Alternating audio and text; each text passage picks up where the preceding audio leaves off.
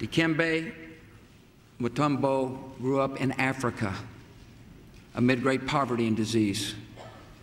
He came to Georgetown University on a scholarship to study medicine. Coach John Thompson took a look at Dikembe and had a different idea.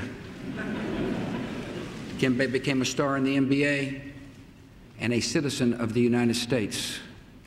But he never forgot the land of his birth or the duty to share his blessings with others. He built a brand new hospital in his old hometown. A friend has said of this good-hearted man, Mutombo believes that God has given him this opportunity to do great things. And we're proud to call this son of the Congo a citizen of the United States of America.